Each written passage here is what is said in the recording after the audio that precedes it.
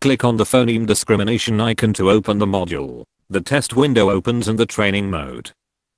Select a pair of phonemes, one background and one stimulus phoneme. Press start to present both sounds in a typical oddity paradigm. The background phoneme is repeated at steady intervals. Every now and then, it is replaced by the stimulus sound. This is also called the odd phoneme. This counter counts down the number of background phonemes before the next stimulus will be played.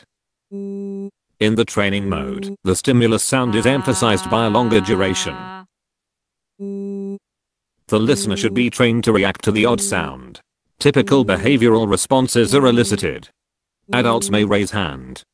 In children and toddlers, play audiometry may be used. Infants may require conditioning. Once the listener understands the task, press stop to stop the sounds. After the training, switch to test mode and press the start button to begin. The same sounds are now presented again. The stimulus sound, however, has the same duration as the background sound. The only difference now is their spectral content.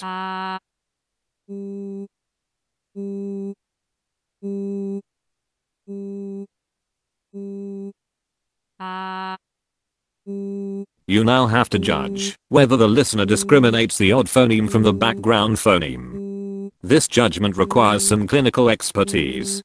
You may find some guidelines in the scientific publications that come with the ACE installation disc.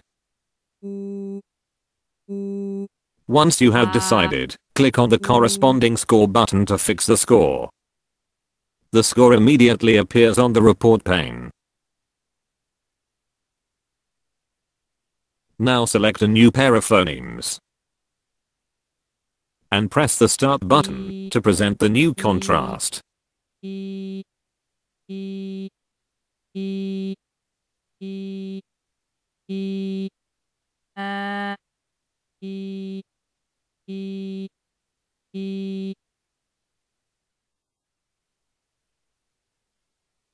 At any moment, you may go to the training mode to train the patient.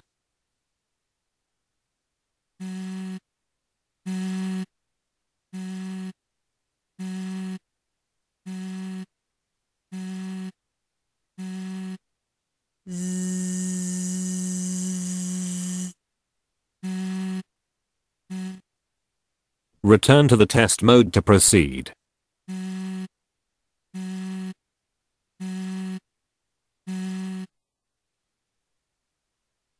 At the end of the test, press the Save and Quit button to leave the test and return to the main screen.